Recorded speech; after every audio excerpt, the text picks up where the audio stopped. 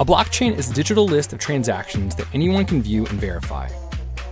Almost all cryptocurrencies, including Bitcoin, Ethereum, and Litecoin, are powered by blockchain technology.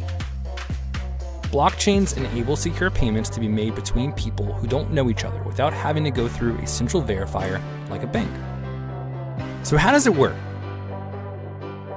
Picture a chain you might use for a ship's anchor, but in this case, every link on the chain is a chunk of information that contains transaction data. At the top of the chain, you see what happened today, and as you move down the chain, you see older and older transactions. If you follow the chain all the way down to the anchor sitting at the bottom of the harbor, you'll see every single transaction in the history of that chain.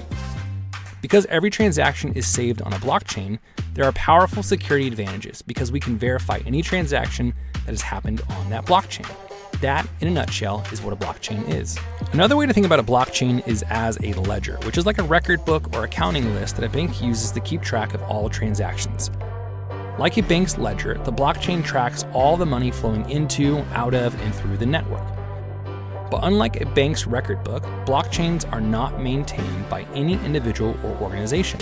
They are completely decentralized. Public blockchains like the Bitcoin blockchain are run and validated by a large network of computers all over the world, which we call a peer-to-peer network. All the computers on this network can look at the same blockchain to validate these records and add new transactions to the blockchain. The blockchain can't be changed and is open for everyone to see, enabling everyone to trust it. There are thousands of blockchains. And the coolest part is that blockchain technology can be used for more than just cryptocurrency.